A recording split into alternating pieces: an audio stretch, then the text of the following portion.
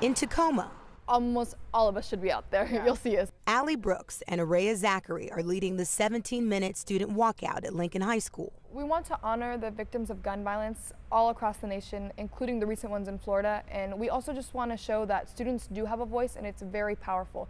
And even if it's just getting politicians to look at the future voters, that's our biggest goal. And we realize that, the people that have passed in the shootings, that they no longer have a voice. And we're here now and we're trying to prevent these things from happening in the future, because it's really unfortunate and nobody should have that happen to them. In Tacoma, Jenna Hanchard, King 5 News.